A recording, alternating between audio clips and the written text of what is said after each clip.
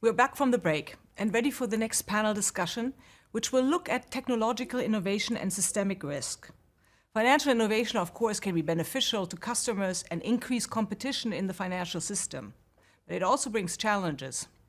The chair of this panel is Cecilia Skingsley, and she will introduce the members of the panel, and she will lead the discussion. So over to you, Ms. Skingsley. Thank you very much, Connie, and hello to you all. It's my utmost pleasure to chair this panel today on discussing how technological innovation is reshaping systemic risks. I have a very distinguished group of fellow panelists here to discuss the issue. And before I introduce them, I'd just like to give a couple of remarks taking advantage of the fact that I'm chairing this particularly interesting and fascinating subject. So I'd like to start with something that might be sounding like a cliche, but let me allow myself to evaluate and deliberately a little bit on it. So we are in an era of big technological transitions in the financial sector, and the financial industry is experimenting how to use different new innovations. We often think about this, that this is mostly about crypto assets, stable coins, but also unbacked cryptos that are being developed and also taken up and used by our populations. But there is also other things going on, machine learning and artificial intelligence. And last but not least, great many central banks are actively considering different kinds of upgradings of their payment systems and also exploring the possibilities of issuing central bank digital currencies, or CBDCs. And there is a lot of excitement about how technological innovation can shape the financial sector. There are those who says that technology will make a quantum leap in the way financial services are provided, with the hope that this will make them more efficient and more accessible. And the hard work here really is to make the right calls into what could be fundamental changes and what is more smoke and mirrors. But like every kind of transition we have seen through the history, also this wave of transition, technological transition, comes with sort of two phases in the same sense that the Greek and the Roman mythology of god of transitions, namely Janus, was depicted with two phases. In this regard, the first phase is the one where we can see improvements in efficiency and effectiveness of the financial sector. And me representing the BIS Innovation Hub are exactly focused on the possible benefits that technological innovation can actually bring to the financial sector. So at the Hub, we conduct a number of practical experiments on how these new technologies could possibly be applied to develop public goods geared to improving the global financial systems in the world. For one example, we conduct and are conducting a number of projects to improve the current payment systems, and more importantly, how different versions of CBDCs could be used to enhance cross-border payments, but also retail payments. We also have projects in the area of subtech, where we test how new technologies such as AI and machine learning can help supervisors do their job in a more efficient way. But at the same time, there is also the second phase of this great technological transition, which is the one where new interconnections, new concentration of exposures, and potentially new risks brings nasty surprises to us all as regulators, policymakers, and supervisors. So it is important that authorities, academia, and key financial players continue to devote and expand collective thinking on which new systemic risks could emerge from the ongoing technological transformation, and more also importantly, how to mitigate those. Ultimately, the lessons we learned from the 2008 great financial crisis and global financial crisis is a reminder that we should not allow imbalances to grow and explode in new areas that we do not understand sufficiently yet. So, and at the BIS Innovation Hub, we are contributing to the best of our ability to develop practical tools to monitor these new developments. I can take, for example, the crypto markets. One of our projects at the Eurosystem Center is developing an open source market intelligence platform to shed light on in the crypto space on market capitalizations, economic activities, and hence the risks to financial stability.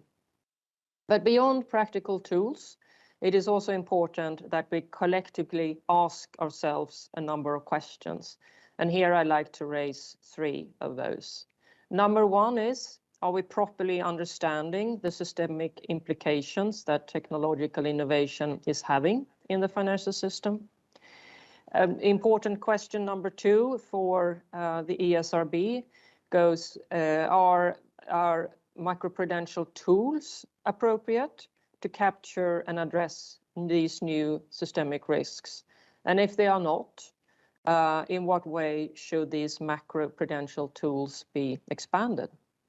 And number 3, the current macroprudential regulation, are they fit for purpose when this technological transformation occurs? Setting the stage, now it is my great pride to introduce the views of these issues from our panelists. And let me introduce our 4 panelists. We will start with Xavier Vives. Xavier is the Professor of Economics and Financial Management and Director of the Banking Initiative at the IESE Business School of the University of Navarra in Spain. Professor Vives has conducted research work on the disruptions of digital innovations in banking and in the broader financial system. Xavier will be followed by Michael Leibrock, Managing Director at the Depository Trust and Clearing Corporation. And Michael has a pivotal role in DTCC's thinking on systemic risk.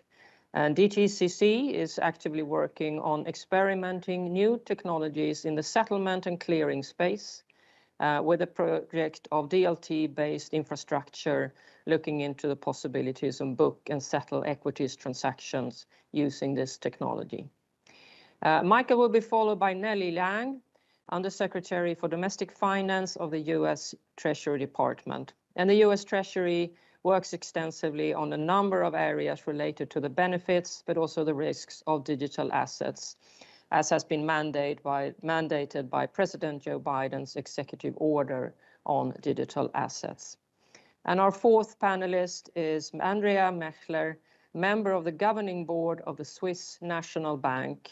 And I'm particularly happy to have Andrea and the Swiss National Bank on this panel, since Switzerland and that institution takes a number of important, interesting steps, embedding digital assets and DLT-based infrastructures into its framework and developing with a very optimistic view of what these new technologies can do. And it's an important supporter as well with the BIS Innovation Hub. So we will start with Xavier Vives. The floor is yours. Thank you very much. Let me share the slides. Yes. Okay. Thank you very much. So I'm very pleased to be here. So thank you very much for the invitation at this conference. I would like to talk basically about markets and banks and intermediation. So stability issues first in markets, and then briefly also in banks and intermediaries, in particular in respect to the competition of fintechs or the fintech entry into the lending markets. So the first topic is about the impact of electronification, in particular automation also, and the market structural change in both equity and bond markets, and how it relates to the drivers of market fragility. So let me motivate what I'm going to talk about with flash events. Those are those episodes of sudden liquidity dry docks with large price movements that quickly reverse. And we've had them everywhere in foreign exchange, sterling dollar, euro, Swiss franc, in bonds like the 10-year US Treasury yield rally in 2014, or in equities, like the ETF episode in 2010, and quite a few others. More specifically, let me talk a little bit more about the US Treasury market or treasuries, because lately there has been more talk about liquidity issues in this extremely important market. So there was a flash event in 15 October in 2014, which is depicted here in the green with the green line. On this axis, we have depth, okay, and here time. And so the blue one is one on 17 September, which in fact was due to some news. There was a dip in the depth of the market and then a quick recovery. While in the 15th of October, depth kept declining for quite a while, and depth issues were not so easily resolved, although they were resolved eventually. In fact, quite a few of these events, in particular in equity markets, are with no news or with no apparent news. Okay, so it's really are purely internal market dynamics. Back to treasuries. So this I took from the Financial Times recently. No, they were mentioning in an article that it has become harder somehow to trade in treasuries because liquidity has deteriorated. This again is market death, and we see some what with oscillations, what are a downward trend since 2013 or so. And this is in a market obviously that has become vastly larger and important. So the issue is important. The financial stability report of the Fed of the November 2022 mentions 2 points which I think are important and related to the issue we're talking about. The first, it stated the continued low level of market debt means that liquidity remains more sensitive to the actions of liquidity providers that use high-frequency trading strategies to replenish the order book rapidly. That's one statement. And the other important statement is that greater concentration of liquidity provision among firms that may follow similar strategies, correlated strategies, can be a source of fragility, making it more likely that liquidity could further deteriorate sharply in response to future shocks. And then from the point of view of the participants, so here we have Greg Peters from a fixed income company, is basically seeing that in this expression, I would say, no, the odds of a financial accident are just higher. So a market is fragile when a small change in a parameter, in a market parameter, provokes large effects, and this is the accident. What's behind this? Now for a while, we've had a change in market structure. The trading floor, you see, goes from our the old trading floor, for example, in equities, where the liquidity was supplied by professional agents, so there were agents in charge of keeping the market stable, let's say, to the modern with electronification and the limit order book now. So this is, for example, how it looks for Apple.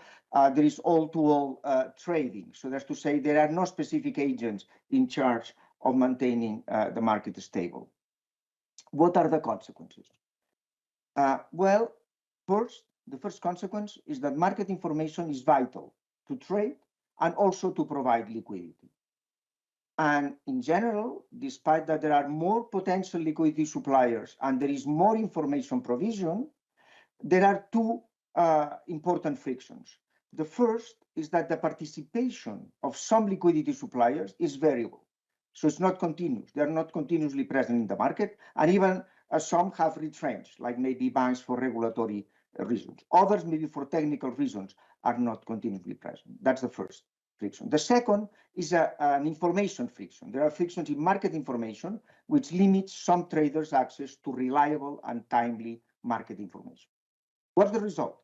The result is that modern markets have improved liquidity and welfare on average. I think there is no question about that, but at the potential cost of increased fragility in the specific sense that the small changes in market parameters may have large effects in liquidity. What's the mechanism behind this fragility? According to some research I am conducting with Giovanni Cespa of Bayes Business School now, and in fact in theoretical models, we are after the theoretical mechanism that may be behind this, we see the following, that market opacity is crucial. So market opacity may prevent the participation of non-standard liquidity providers in the market and impair the risk-bearing capacity of the same market. And in fact, then there is a feedback loop where a drop in liquidity may increase the demand for liquidity because of the increase basically on volatility of returns that it induces and generates a further drop in liquidity, making liquidity fragile. When does this happen?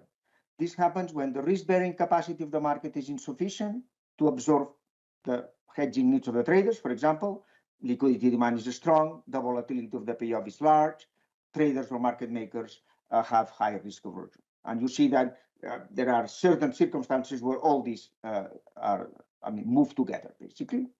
And then, furthermore, fragility is aggravated by the withdrawal of market makers. So that's to say, some traders that make the market, basically, that sometimes for different reasons, maybe for technical reasons or for risk control reasons, they withdraw from the market.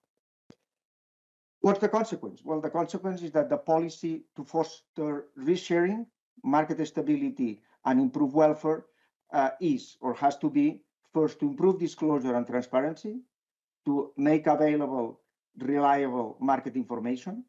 So this, I know that in the US, as Nellie pointed out to me, there are taken steps in the US. Steps are being taken to improve disclosure and transparency in the Treasury market.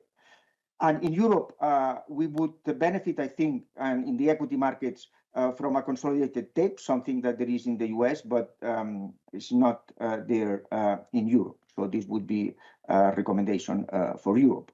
Furthermore, measures that foster the continuous dealer participation in the market also would help. There is a caveat, though, that even disclosure or transparency or this continuous dealer participation typically does not have linear effects, but sometimes there are non-linear effects that one has to be careful. And at this point, I don't have more time to elaborate on this, but it's something that has to be taken into account. Okay, second topic that I want to mention briefly. And the second topic is on the impact of fintech. So basically information technology, applied to finance in lending markets. And in particular, I'm thinking more for small and medium-sized firms. What are the consequences for investment, bank stability, and overall welfare of market participants? So just a couple of slides to remind ourselves that the growth of fintech and big tech credit is relevant. Fintech credit is growing in Europe, and big tech credit is booming more in Asia, but in both it's growing. So this is from a study from the BIS, is somewhat dated still, but still we see the trends, for example, in Europe for fintech and in Asia for big tech.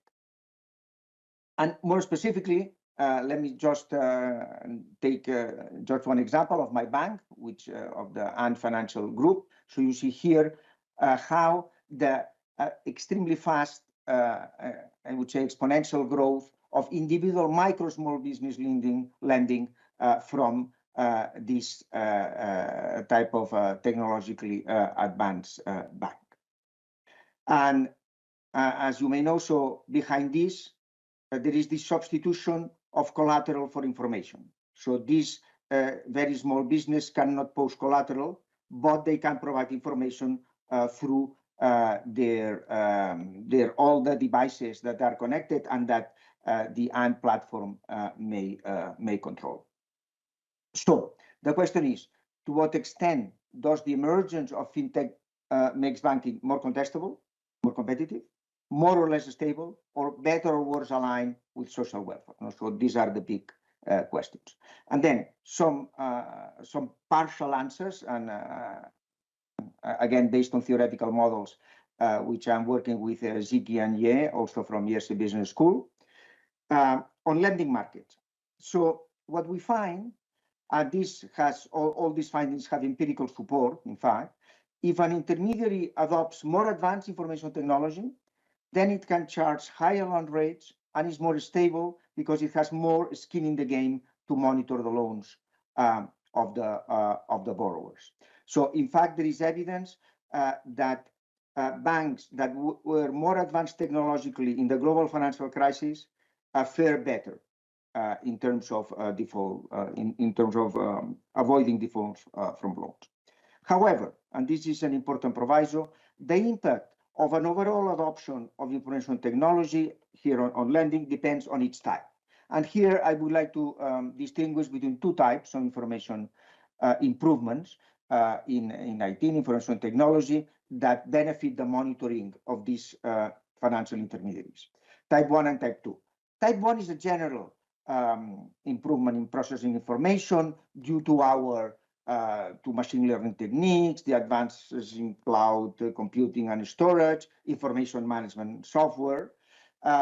This is a type of improvement in processing information which really reduces costs and really does not change much the competitive position of banks as long as it is a general improvement and it betters bank stability. The second is this type of improvement in information technology that decreases the distance between the borrower and the lender.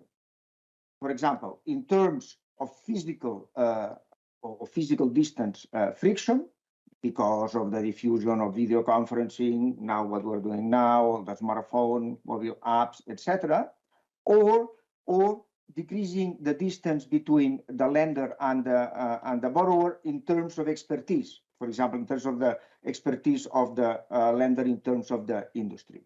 So these are different types of information technology, which, if they are type 2, they change the differentiation between banks. And therefore, they change the degree of competitive pressure in the market. And this may be good if competitive pressure is insufficient, but it may be bad if already we are in a situation which is quite competitive and which reduces margins so much that banks lose skin in the game, or intermediaries lose skin in the game, and then monitor less, and then defaults would go. In any case, also what we find is that any type of information technology improvement is good for welfare when it extends the market, basically when it covers market segments that previously were not covered. This basically, it improves financial inclusion. Okay, finally, and with this I will end. More specifically, what could be the effects of the entry of fintechs in the lending market? And here we have to distinguish quite carefully on whether banks have the same ability to price flexibly and to price discriminate than fintechs or not. If they do not, if they are more rigid in pricing because of historical reasons, because of regulation, because of they are incapable technologically, because they depend less on the cloud and more on the mainframe, then we find the following: that a fintech can penetrate the lending market even with no advantage in monitoring efficiency or funding costs, just because it can price more efficiently, or more efficiently from the private point of view, obviously. For entrepreneurs then of the same characteristics, banks' monitor effort is higher than the one on fintechs, and in fact, fintech borrowers are more likely to default. And this also has empirical support. Furthermore, fintech entry may decrease investment, basically entrepreneurs' investment, if the competition within fintechs is not sufficiently intense. Okay, otherwise it doesn't. It's good for investment. However, all these things do not happen if banks can price as flexible as fintechs. Then fintech entry happens only if they have better efficiency or funding cost. So a policy recommendation here is not to put obstacles to banks in pricing with further regulations. So here, a level playing field would help. Two last points. Fintech entry also can induce, and in fact, we have seen that, bank exit or restructuring, apart also because there was, in fact, in Europe in particular, quite a bit of excess capacity in the bank branch networks. And this potentially reduces the intensity of lending competition and may hurt investment, so depending on the circumstances. However, again, fintech entry will be unambiguously good when it extends the market to unserved consumers and increases financial inclusion. Thank you very much. I am done with this. In the slides, then you'll find references and also references to report which relates to what I've talked about and you will have available. Thank you very much. Thank you very much, Professor Vivas. I would now like to introduce to you Michael Leibrock, Managing Director at the Depository Trust and Clearing Corporation. Michael, the floor is yours. Great. Thank you to the ESRB for the opportunity to speak at today's event. As brief background on DTCC, we're a member-owned and governed financial market utility. Our core clearing and settlement activities are comprised of 3 systemically important FMUs that cover U.S. equity products, U.S. government and mortgage-backed securities, and DTC, our securities depository. We also maintain global trade repositories worldwide. While my role at DTCC is to identify and monitor potential systemic risks, I'll begin my remarks today by talking about the substantial current and future benefits of technology innovation. If you can move to the first slide, please. There we go. Okay, great. As you can see from the slide, emerging technologies hold considerable promise and benefits for the financial system. A couple of examples. Distributed ledgers can be used to validate and track transactions on a distributed and decentralized platform, providing a resilient and cost-effective alternative to today's centralized payment infrastructures. The payments arena is also a great example of how technology has helped increase overall customer access. Instead of utilizing banking relationships or credit card providers for payments, consumers now routinely use tools like Venmo, PayPal, etc.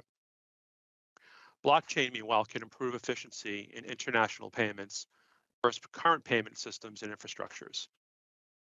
Also, there's potential for real-time trade settlement, not available today, which will help capital efficiency and reduce risk. So it's clear that new technologies are changing the way society and our industry conducts business in a meaningful way.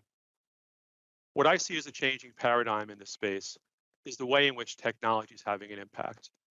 For example, initial fintech developments have focused mainly on enhancing existing capabilities, while future applications will likely transform the way counterparties interact with one another. We can move to the next slide, please.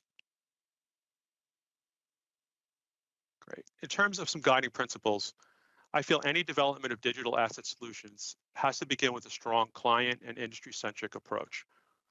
Solutions should allow the industry to optimize the full value chain or key components of it to achieve cost and operational efficiency. Importantly, however, any new technology initiative should provide equal or greater resilience than existing infrastructures and solutions. These principles will help ensure that technology developments are designed to provide optimal benefits to the industry while keeping a close eye on risk and resilience. Next slide, please. When I look back at DTC's role in emerging technologies, I remember the 2016 paper we published called Embracing Disruption, Tapping the Potential for Distributed Ledger. I think the title of that paper, Embracing Disruption, is very appropriate, not just to describe DTC's mindset, but also for today's discussion. As you can see from this list of initiatives, the company's had a history of exploring and testing emerging technologies to reduce risk and cost in the post-trade space. Starting in 2016, DTC replatformed its trade information warehouse for credit derivatives using cloud and DLT. In 2020, we explored asset tokenization and digital infrastructure prototypes to support private market security issuance, transfer, and servicing, which can improve liquidity and make settlement more efficient. And more recently, Project Lithium, now known as Security Settlement Pilot, is a prototype to explore how a U.S. central bank digital currency might operate in the U.S. clearing and settlement infrastructure, leveraging DLT. Next slide. Now that I've discussed some of the potential benefits of digital assets and some ongoing use cases in the US, I'll turn my attention to some of the potential threats I see from these technologies. First and foremost, interdependency or interconnectedness risk. Recent events at FTX, Gemini, and other crypto platforms highlight the increased risk of contagion to the financial sector and real economy. Correlations between crypto asset prices and mainstream equity indices have been steadily increasing, according to a recent FSB report. Meanwhile, use of DLT, while minimizing some risks and providing efficiencies, also increases the number of points of potential failure, as well as the risk of data breaches, hacking, and other types of third-party risk. In terms of models, traditional models that leverage historical data can be inconsistent when predicting forward-looking outcomes. Over-reliance on high-speed processing and algo decision-making can lead to errors, lack transparency, and include unintended biases. In terms of conflicting national priorities, this could also be an impediment to effectively thwarting cyber terrorism, financial crimes, both of which are on the rise. And finally, the use of social media platforms like Twitter, online forums like Reddit have the potential to impact market volatility and risk. Also, low-cost digital platforms and brokerages have made retail financial participation largely frictionless, but the meme stock event is evidence of the potential for significant downside risk. I should note, this is just a partial list of risks given the time available. A few additional areas of concern I'll briefly mention include fraud and conduct risk. According to a recent US Treasury report, the US FTC logged almost 50,000 reported incidents of crypto-related fraud between January 21 and March 22 for a value of more than $1 billion. Asset bubble and volatility risk, as we've seen, occur in multiple time periods. Operational risk, especially due to the untested track record of many new entrants in the space, and the lack of a centralized organization as a governing oversight authority for certain technologies. Now, some common mitigants across many of these risks include incorporating an interconnectedness risk management approach into traditional ERM frameworks, which is something DTC has done, a heightened focus on resilience and third-party risk, enhanced focus on model risk management, and increased industry collaboration on emerging and non-traditional risks, to name a few. If we can move to the last slide, please. Since I'm speaking mainly from the perspective of a US CCP, I thought I'd share some highlights about what I see as key developments in the US legislative and regulatory agenda. The key recent development was the White House executive order in March 22. Priorities of this order include a focus on consumer and investor protection, financial stability, and the role of the US in the global financial system. In line with the executive order, the Treasury's issued multiple reports, including implications for consumers, investors, and businesses, which outline implications of developments and adoption of crypto assets. Also, as you can see here, there are in-flight congressional proposals regarding digital asset spot market and stablecoins, given the increased focus in these areas. Finally, in October of this year, FSOC released its Digital Asset Financial Stability Risk and Regulation Report as part of the Digital Asset Executive Order. The report focused on crypto asset risks and outlined regulatory gaps and market risks that could pose threats to stability. Given some significant risk events in the crypto markets of late, we expect legislative activity to accelerate next year when the new Congress is seated. To summarize, in my remarks today, I covered what I see as the many potential benefits brought by emerging technologies. I mentioned how these can lead to greater access to products and services, along with lower costs and efficiencies for consumers and institutions.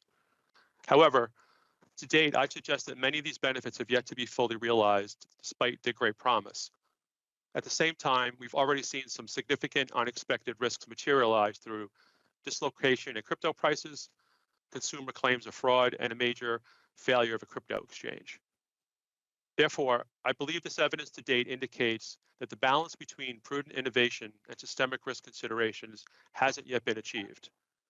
Policymakers and regulators should act swiftly to ensure we have the appropriate guardrails and best practices in place globally, and to ensure that any new technology initiative provide equal or greater resilience than existing infrastructures. At all costs, we should avoid a scenario whereby, in the pursuit of rapid innovation and the desire for speed and convenience, we don't allow systemic risk to develop after so much progress has been made since the last financial crisis. Thank you. Thank you very much, Michael. I think the last slide was a very elegant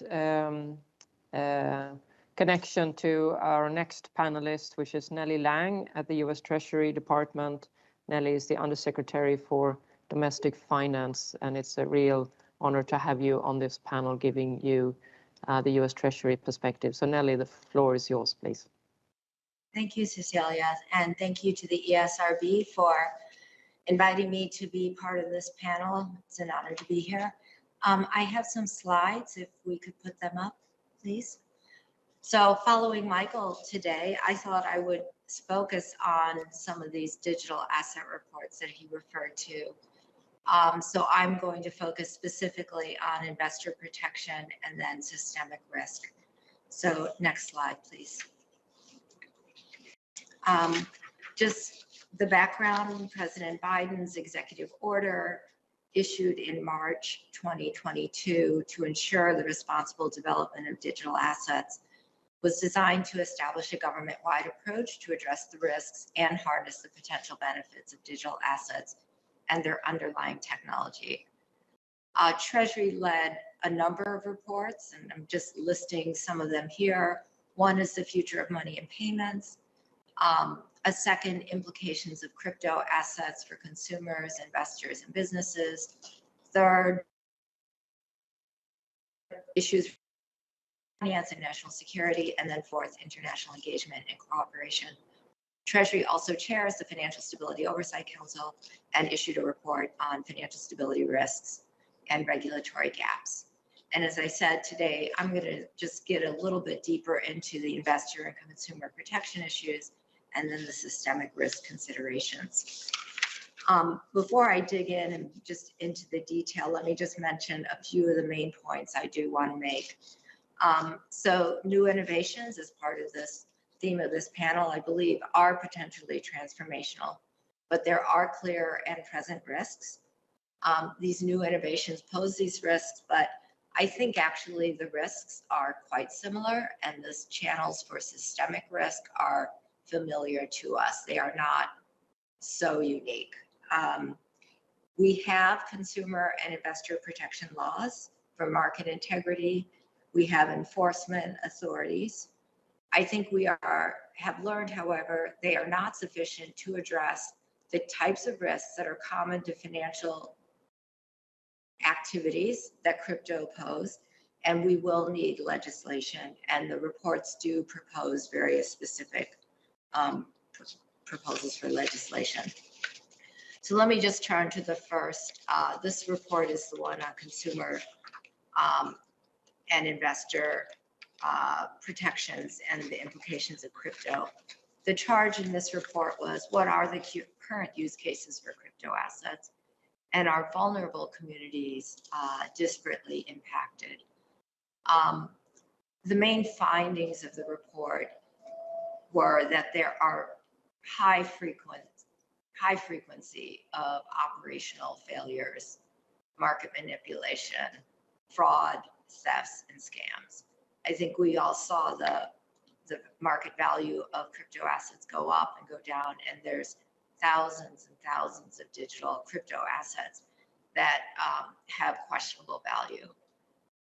Consumers and investors were exposed to improper conduct, lack of transparency, non-compliance with existing regulations, including misrepresentation of the availability of deposit insurance, for example. And we did find that vulnerable populations, such as the elderly or some low-income populations, were targeted, but I think systematic data are inadequate to make a conclusion. The recommendations from this report related to consumer and investor protection were for the regulators to continue to aggressively pursue enforcement, to continue to issue guidance and rules where needed, and to work together in a more coordinated way to provide consistent and comprehensive oversight. For those of you not familiar with the US, we have federal and we have a lot of state regulators who are involved in the crypto asset regulatory arena. And then there was an explicit recommendation to provide better information to consumers. If you go to the next slide, please. The financial stability risks of digital assets was written by the Financial Stability Oversight Council and builds on this previous report.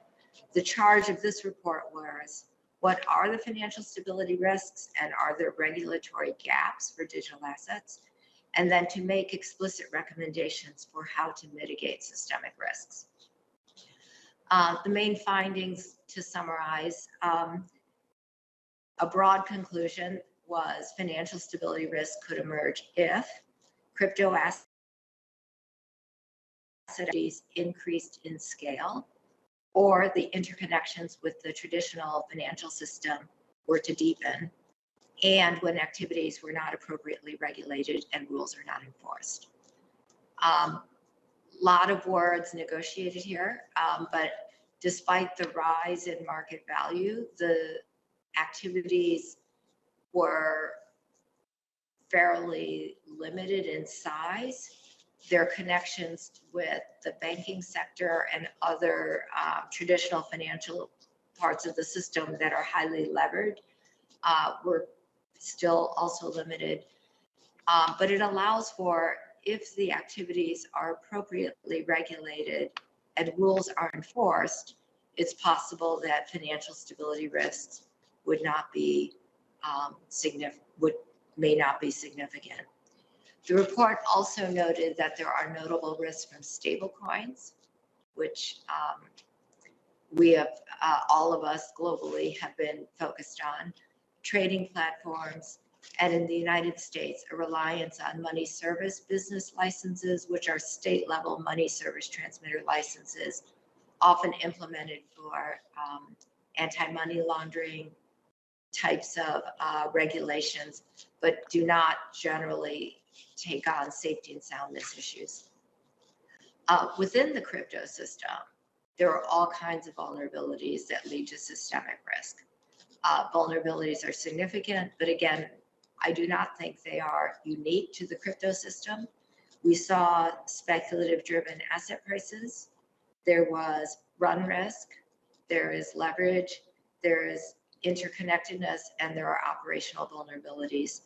To me, that sounds very much like the set of vulnerabilities we see in the traditional financial system, and which many of our countries use to monitor for financial stability risks. The specific identified regulatory gaps that we highlighted was, one, a spot market for crypto assets that are not securities. Second, the potential and taking advantage of regulatory arbitrage, domestic and cross-border. And then third, direct retail access to markets, not through broker-dealers or futures commission merchants. You turn to the next slide, please.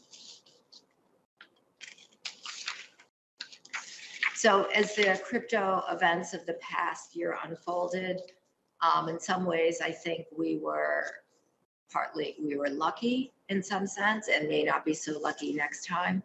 It was clear the risk to investors and consumers surfaced, and that we need better transparency and consumer understanding of these products and risks.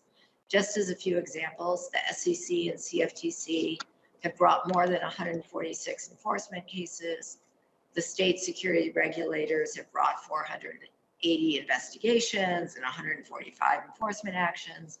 The CFPB, our Consumer Protection Bureau, had over 8,000 complaints between 2018 and 2022. And of course, governance in crypto assets is weak.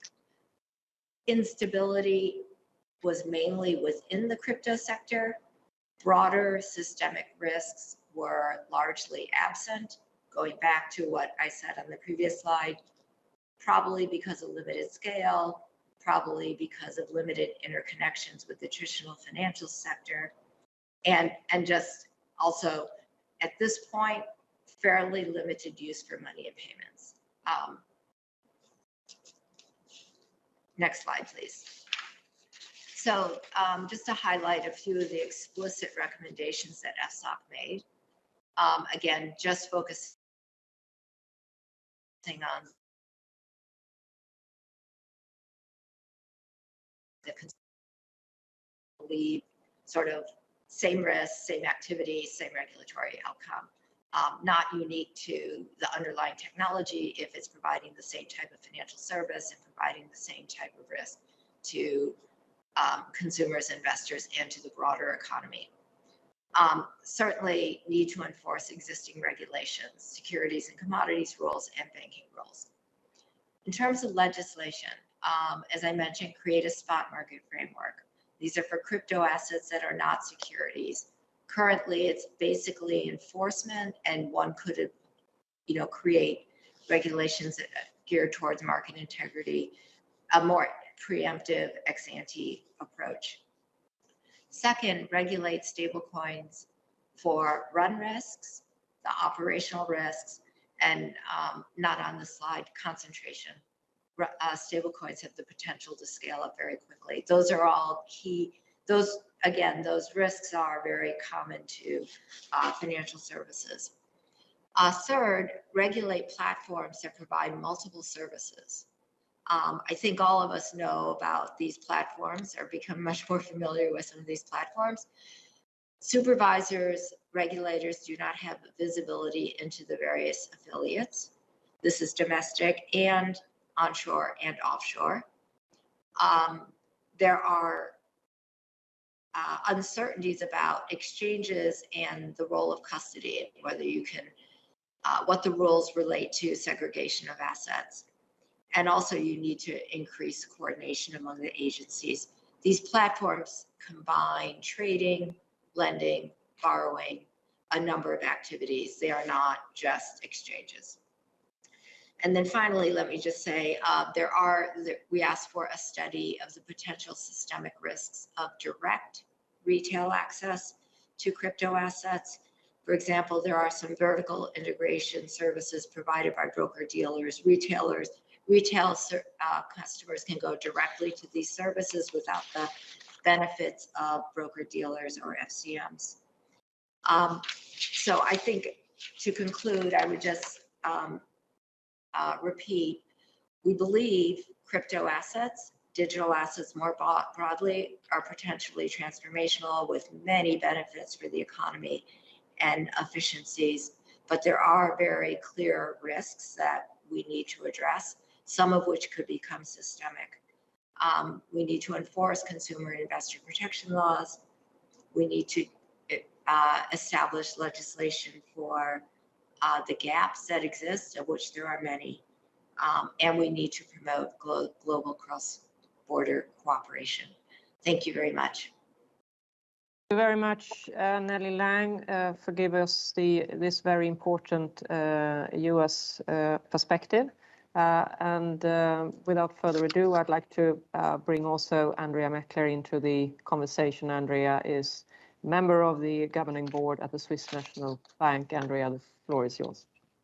Thank you so much, Cecilia. It's a great pleasure for me to be on this panel, and particularly after these really very interesting presentation on which I will try to build with a quite different perspective, in the sense that as a central bank, we've always had to strike the balance between, of course, safeguarding stability for the system, but also embracing innovation. I'm not going to go as far as embracing disruption as Michael did, but we do try, and I believe we have a responsibility to embrace and understand innovation. So my focus today is going to be on the rise of digital asset markets, and particularly the rise of DLT-based FMIs, distributed ledger technology-based financial market infrastructure, and the role of central bank in mitigating some of the risk. And particularly, I want to focus on one risk is the settlement risk, or the risk in the payment landscape. So to discuss what may happen in the future, and we've seen there's a lot happening, and we do believe there is going to be quite a lot, it's important to have a step back and look at today's system, just super stylistically. How does today's system look like?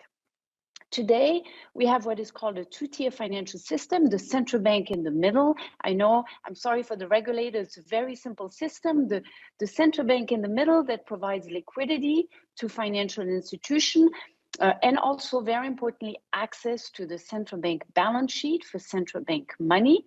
And the financial institutions are the ones that deal with the retail sector. So everything that has to do with the retail payment is in that blue sphere. And this is not where my focus is going to be. My focus is going to be, how do you maintain that core system in the blue sphere here, which, let's face it, in the domestic sphere, if you think of payments, and this interbank or wholesale payment has worked beautifully.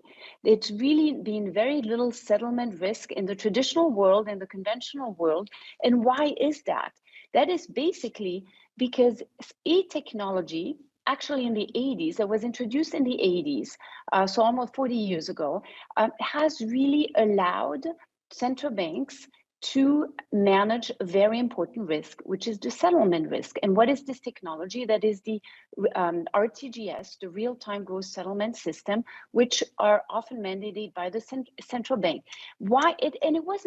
And this is a point I believe that Nellie made beautifully. It's not the technology that solved the problem, but the technology allowed to capture principles, to address principles that are needed to mitigate risk. In this case, it was very simple. What does an RTGS system? All countries have an RTGS system in the core, in the middle, and it does basically three things. It allows large payments, important payment, the systemic part where the systemic risk is, to be on one hand final, irrevocable, and in central bank money. And the question I'm asking today is, now that we're having, and we've seen in the previous presentation, a new technology, DLT-based infrastructures, how do you think about these, I'm going to call them old principles, I should call them conventional principles? Do you keep them in the new technology? Do you need to address them? What does it mean? And I'm just going to give you 3 examples to run you through it. Could you please go to the next slide? So the reality is, in Switzerland, we do have the emergence of a tokenized asset ecosystem. It's still at the beginning, but we do have one because it is supported by a sound and legal regulatory framework. In 2021, a DLT Act came into force that allows to have a legal basis for trading of rights through electronic register, i.e. DLT based. So now we have a first regulated stock exchange that allows the trading and settlement of digital assets. Now, I'm not going to go into whether this is more efficient, whether it's better. I'm going to take the assumption that we are in a world, suddenly I'm going to move forward, I agree, that a systemic, that you live in a world where there is a systemic flow of transaction taking place on such a DLT infrastructure. And then the question is, how do you make it safe and secure? And that's where we've done a project together with the BIS Innovation Hub. It's called the Project Helvetia, to exactly look at that. And doing it very simply, we've done 3 things. One, we've done, do we need to just use the old system, i.e. create a simple link to the old, the conventional RTGS system? It works. It works beautifully, but of course, you don't get the synergies of using the new technologies. Or do you use a coin, a wholesale CBDC? Do you need central bank money on that infrastructure? You can also use private coin. I'm going to focus on the wholesale CBDC. We came to the conclusion that if you're going to have a systemic flow of transaction on a platform like this, you will need just to apply the same principle as you did before. And that principle is to have central bank money in digital form, i.e. a wholesale CBDC that is available on such a platform. Now, this is one thing we've done. Now, we did 2 more things. One is, what does it mean for cross-border? As we know, domestically, you could argue it works quite well. Cross-border, quite a lot of questions. And so we've done another project. Can you please go to the next slide? And there we basically used one platform, the platform we have in Switzerland, and we have seen, can you process a cross-border transaction using wholesale CBDC? We did this with the Banque de France. They issue a euro wholesale CBDC. We issued a Swiss franc CBDC, and we did it on this shared platform. Again, I want to say something very important. In the end, the key takeaway for us was not about technology. The technology works. I'm not going whether it's scalable, but it works. It works very nicely. But the question for us was the governance, right? The question is, how do central banks make sure they can keep control of their central bank money? And we used here a particular design, a dual notary signing mechanism. It works. But also you had also another old question, who has access to one of those platforms? So often the questions are the same, but then we have to figure out, what does it mean in this new system? And we've gone one more step, again, with the BIS Innovation Hub. And this is a project that is not yet finished. We're just in the midst of doing it. It's called the Project Mariana. Can you please go to the next slide? And it's basically asking a similar question, but going one step forward. If you live in a DLT ecosystem, again, I'm making the assumption we're moving in that direction. Can you use really DeFi protocols to actually create markets, digital asset markets, to trade and settle safely on using this new technology? And what does it mean for our conventional principle that we have to maintain safety? So what we're doing here is we're doing it actually Banque de France, Swiss National Bank, but also Monetary Authority of Singapore, just 3, we could have more. And each central bank issues its own wholesale CBDC. Again, the idea is, if this is going to be systemic, you need a wholesale CBDC. You need the dependent of what we have central bank money for settlement. And the idea is each creates, issues it. We have a bridge to some neutral network where we create this big liquidity pool, and you can settle basically FX transaction. And the last slide, please. Using that setup, we're exploring even one more thing, is can you do trading? i.e., can you use DLT platform to actually determine the prices of FX trades?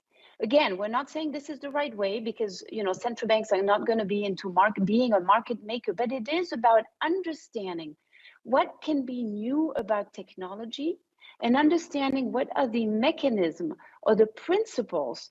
I'm going to call them old principle. I should really call them more time-tested principle to maintain basic trust and stability in the system, and to understand which of those you need to keep conceptually. Do you just duplicate them, recreate them in the new system, or at what point do you need to think about something different, but that has the same purpose to maintain security? I'm going to stop it here. Thank you very much. Thank you very much, Andrea, for that fascinating presentation of some of the things that we are working together and across the BIS Innovation Hub, and with Swiss National Bank as an important partner. So I think we have opened up quite a nice set of important questions, and it might feel daunting sometimes, everything that is going on in the industry, in the central banking community, and also on the regulatory side. So I'd like to raise 2 questions, since this is the European Systemic Risk Board, involved obviously in systemic risk assessment and mitigation, and using macroprudential tools as one very important feature. So I'll have one question about the governance in this future we're going into, and one about the contents of policy. But starting with governance, it's obviously clear that many of the things we're discussing here are crypto assets, stable coins, DeFi. They move cross-border, which means that the public sector response also had to be, solutions needs to be cross-border.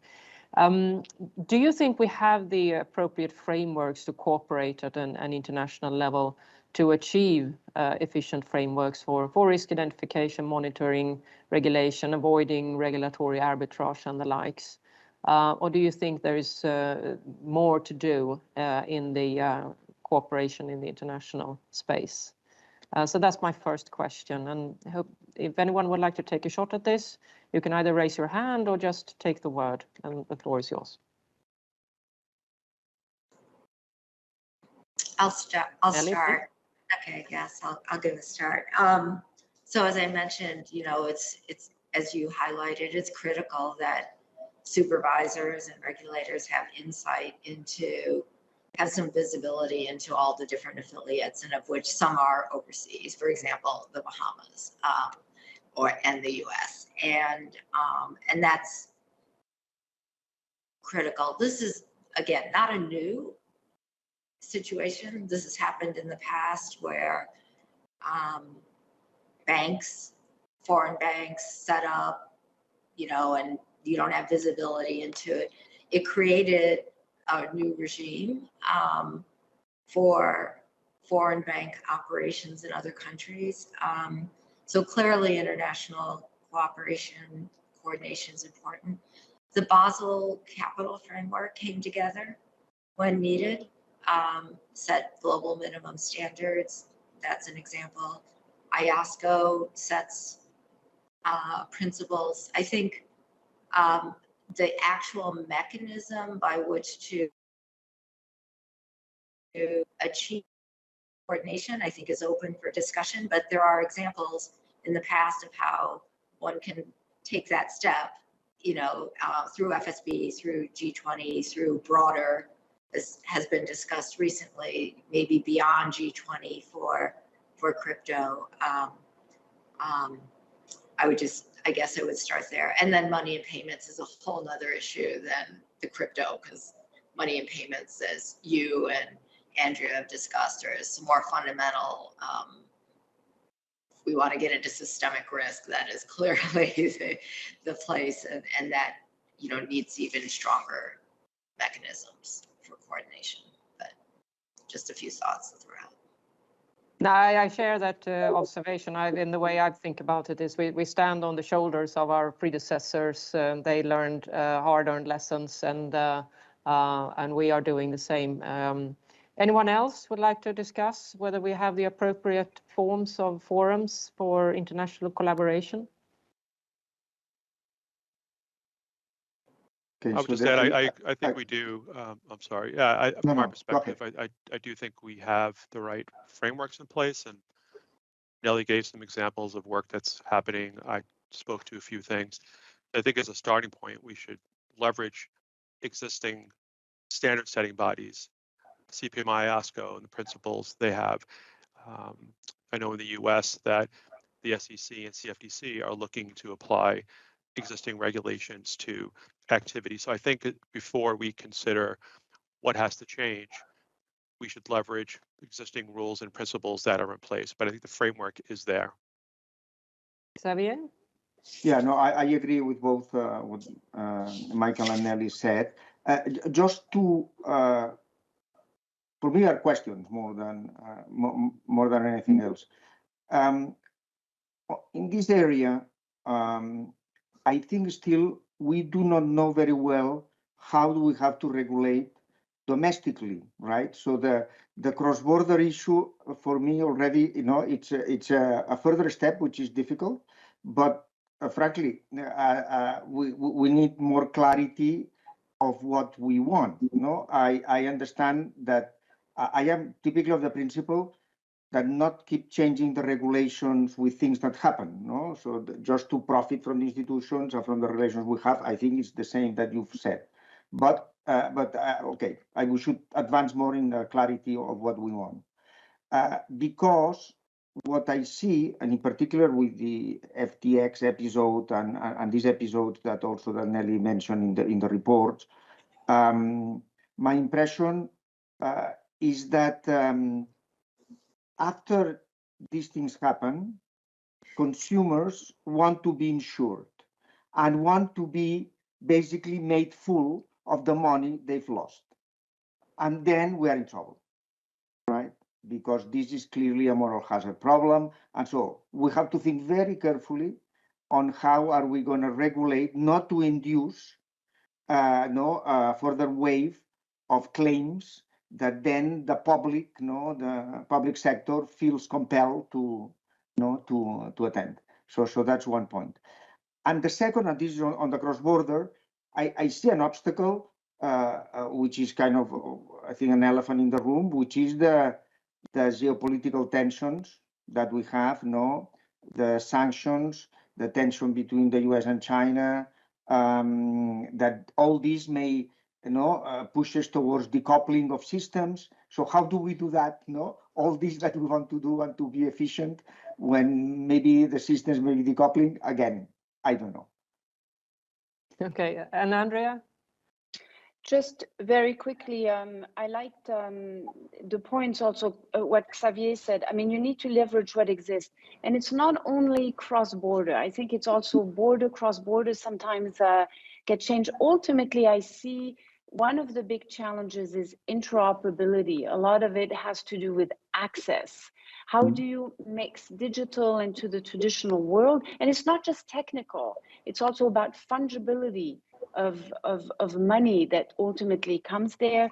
And it's also about access, who gets to access what. So, and this is one of the oldest questions, and whether it's true on the domestic side and it's true on the cross-border side. But I think I must say on this question, Cecilia, I thought it was really helpful to have some of these project that I've shown and others, the BIS Innovation Hub, that allows exactly to do some cross-border project in areas that otherwise would have been really difficult. Like we would not have been able to go into that depth, but to really see what happens. And I think this kind of a forum can be really very helpful. Thank you. So that was some issues around the governance for handling all these innovations on the private sector, but also, as we heard, a lot of things going on in the public as well.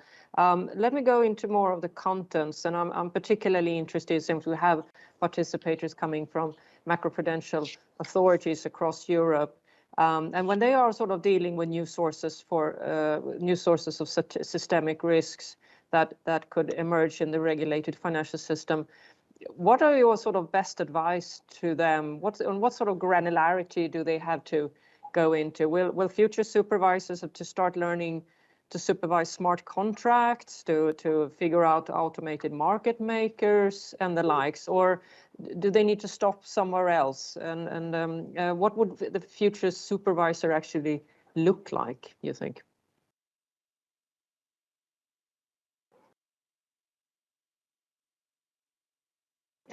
Great question. I am not a supervisor. Xavier, you teach the future supervisors. What career advice do you give them? Well, first, to be tech savvy. So this definitely I would give advice today, to be on top of, general advice, but to be on top of technological developments, to try to understand. And in fact, in particular, as we know, the crypto world is quite difficult to understand. So at least if we are not a native in this world, right? So definitely, this I would say that this is the thing I would say, because I think it's very difficult to understand the consequences of some of the new technologies. And I think this has happened with all technologies. I think it happened with the railways. So, which now it looks okay. So how it could happen? Well, it happened with the railways. So it also happens with these technologies. And then, for example, certain algorithms introduce certain biases. Well, fine, but this is very difficult to find out. You need a lot of study, a lot of understanding on how and why it happens. But at the end of the day, it's also to have a good team, good advice, but and personally to be on top of it. I might just add, from our perspective, I think it's a combination of two things. It's one, yes, the technology that is coming out is clearly sophisticated, new, and all of that, and that requires everyone to learn more. For example, I understand the SEC is increasing the size of its crypto asset and cyber unit. The CFTC is standing up an Office of Technology. So I think those are all prudent and necessary actions. But at the same time, someone mentioned earlier, I think that the same risk, I think is a term that was used. Ultimately, the risk we're talking about manifest themselves in the same way as other risk, liquidity risk, operational risk. So if you apply existing time-tested principles to these new activities, I think you can still leverage those existing skills and regulations. You don't need to reinvent the wheel completely. So it's a combination of both, I think. I may add something. I think it also has come up before, but I think it's important to understand that these financial crises, like now again the FTX case, which was which is a case in point, has all the ingredients of the classical financial crisis. Yes. Oh, Yes. it's a bubble, excessive leverage, excessive risk taking, lack of controls, potential fraud. It has everything. So it has reminded me, for example, of some instances of the savings and loans crisis, of what happened, which is a very different case, right? But I mean, the futures are similar. So this means that, I guess, apart from being on top of the technical developments, one has to understand very well, if you want, the basic principles on financial crisis, and then put them together, I mean. Yeah, I would. Just very quickly, I think absolutely it's very important to differentiate the problems that are related to governance, poor governance, and governance mechanism that are ultimately extremely important. But then I do think we should not underestimate that new technologies has the potential to change the structure of the markets. And this is something that needs to be understood. I think it came out very nicely, Xavier, in what you showed and what's happening in the US Treasury market. We've done some work in the FX market. And those are things that require ultimately, whether we want it or not, more granularity, new data, or even new data architecture. It needs new skills. It needs new interconnection to understand the thing. So I think it's both sides, but we shouldn't just because when the governance doesn't work, we know it's going to crash, to underestimate how technology may also change more fundamentally things. No, I think, yes, Nellie. So one of my points I tried to make earlier, I do think the sources of systemic risk are still pretty common to most financial activities. The excess leverage, the mismatches in funding or currency or something, the interconnections, the complexity, and then you have fraud and all that kind of thing. Those are common to most issues. Technology does add some complexity to the whole thing. So there's somewhere in here, Cecilia, where we're between what we know and how we adapt. And we're adapting from banking system, from credit systems that are dominated by banking to non-banks. I mean, that's just an example. Like, you had to learn securitization and private funds and all that. This is not on that same order. This is newer. This is more technical, but it's, again, financial activities. To the extent they're used to provide financial services, there are probably common sources of vulnerabilities that can lead to systemic risk. If I may chip in an observation myself also, in the same sense as there were corporate casualties in the sort of the younger age of the market economy, and we got an extensive financial auditing as a result, accounting and auditing, which in my view is the kind of private sector looking after itself, because we can't have all the supervisors looking into all the auditing of all the corporations in the world. My sort of speculation here is that we will see more elements of technological auditing in the space of machine learning, artificial intelligence. and the likes, because at the end of the day, it's really in the interest of the private sector to have a playing field that is not regulated in details. I have allowing for one question from the audience, which is actually I think it was really interesting. So I'm going to quickly bring it to the table. We know that the digital society creates a lot of large data sets, opening up information that can be helpful in monitoring, signaling risk in early stage.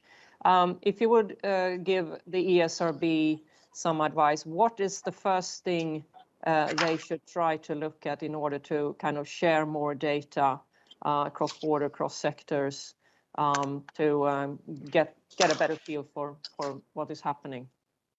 Is there any advancements in this area someone would like to point to?